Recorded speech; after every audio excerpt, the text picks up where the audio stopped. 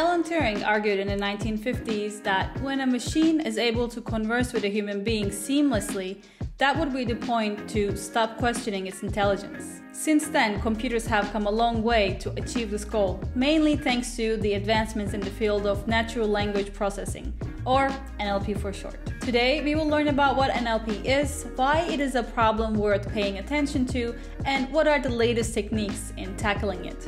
Alright, so the first question is, what is natural language processing? Well, NLP is basically the practice of trying to make sense out of naturally spoken language, and many times it's in the form of text. Under the umbrella of natural language processing, we have many different techniques and some sub-goals. Some examples are tokenization. Tokenization is a way of separating a piece of text into smaller units called tokens. Tokens can either be words, subwords, or even characters. Another example of a technique is stemming or lemmatization. Both in stemming and lemmatization, our goal is to reduce a word to its root form. The only difference is they have a little bit of a different approach. Word sense disambiguation. This technique helps us understand in what meaning a word is used in a sentence, using the context of the sentence. Named entity recognition.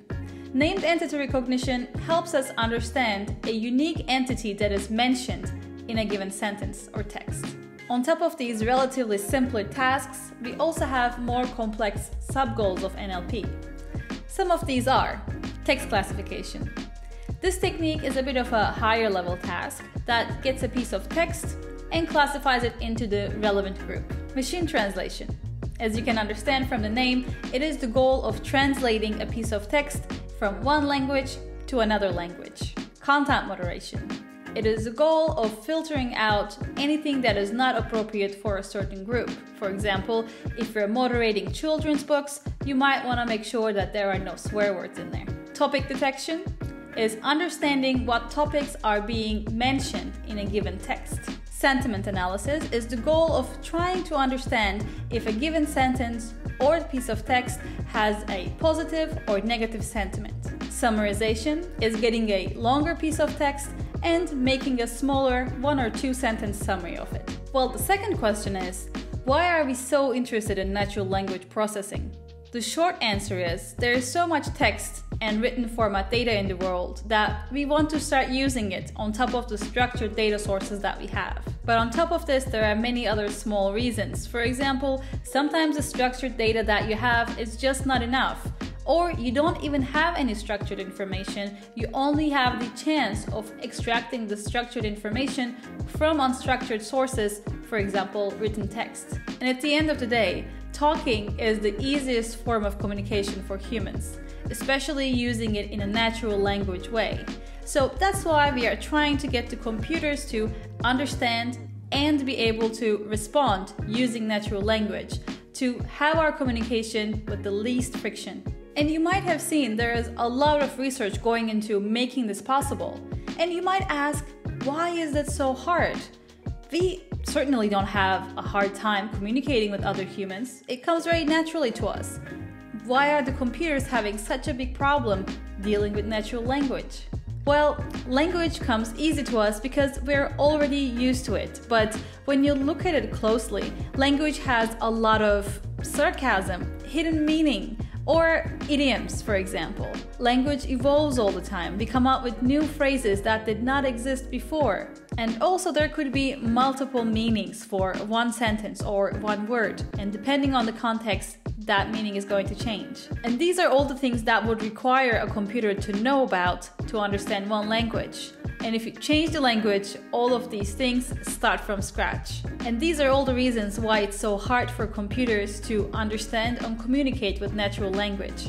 So to overcome these challenges and to make a model that can understand language, or at least some part of it, researchers have been working on AI models for years now. Before the 2000s, the focus was on creating logic and linguistic-based systems to decode and understand language. So researchers would write down rules of how language works and would hope that the computer would be able to use those rules to fully understand everything in the language. But it quickly turned out that language has way too many corner cases and exceptions to have a rule-based system to work alone. That's why in 2000s, researchers started using machine learning-based techniques and statistical techniques to understand and decode language. Although this was an improvement, machine learning-based systems were still not able to fully understand language and work with it seamlessly. But over the last decade, we started seeing some serious leaps in terms of how machines can understand and utilize language. With the wide adoption of neural networks, we started seeing convolutional neural networks,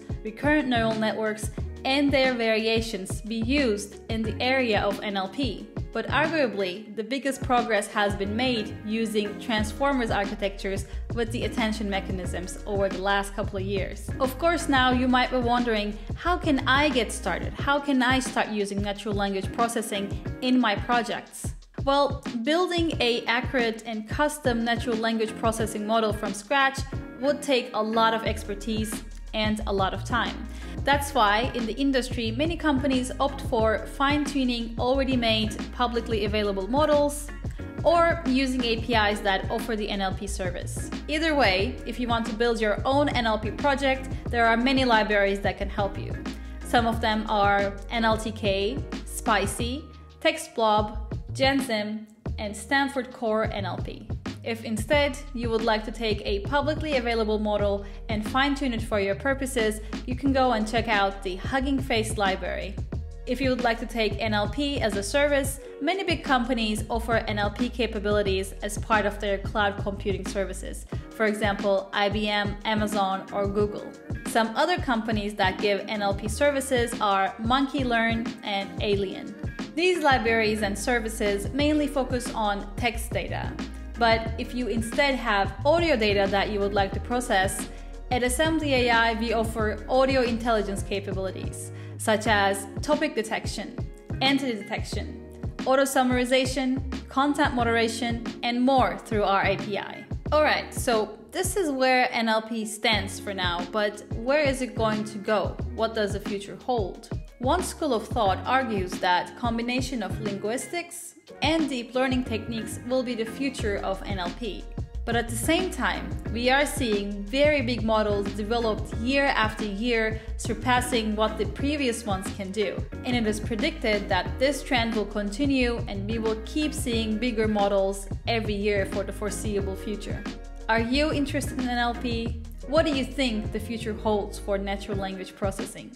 Leave a comment and let us know your thoughts. Thanks for watching. I hope you enjoyed this video. If you liked the video, don't forget to give it a like and maybe even subscribe. Have a great day and I will see you in the next video.